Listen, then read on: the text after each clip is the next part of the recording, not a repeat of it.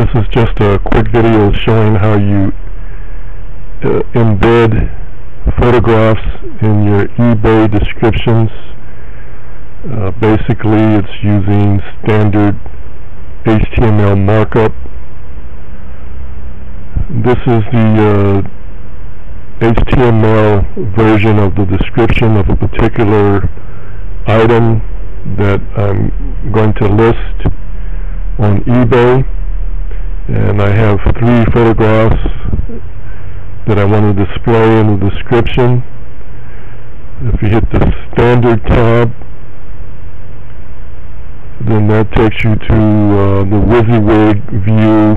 What you see is what you get, where you can see the fonts that I'm using and what the actual photographs will look like in the eBay description. So looking at the HTML, you have a code that you have H1, H2, H3, so forth.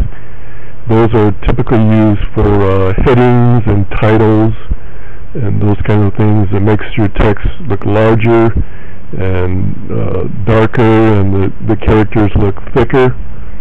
And then you can also have a sub tag in there called a line, and you can align it left, center, or right.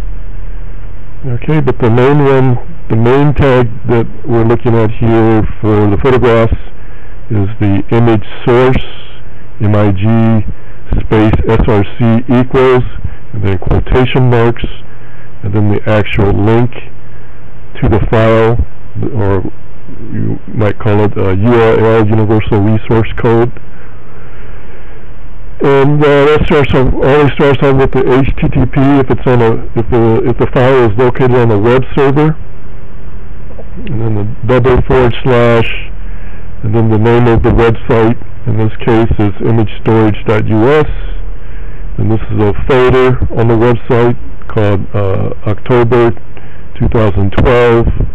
Another folder under that called Apunxia, and then the actual species name called Stenopetala.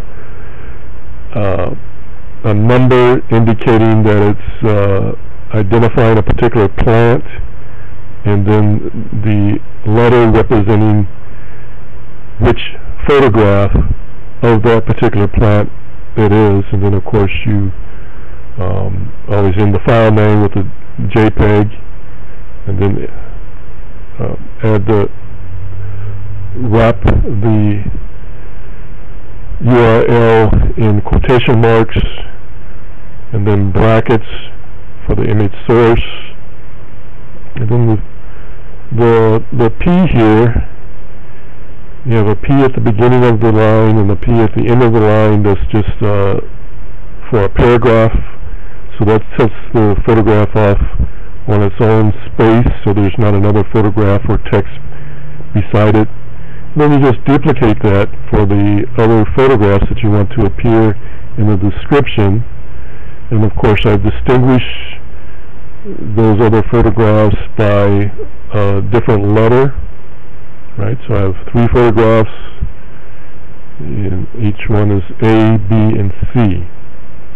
And that's basically it. Once you have that set up, once you have the file posted on your web server, and you did the transfer by FTP, then as long as all the characters are correct, it should show up, and that's what it's going to look like in the description.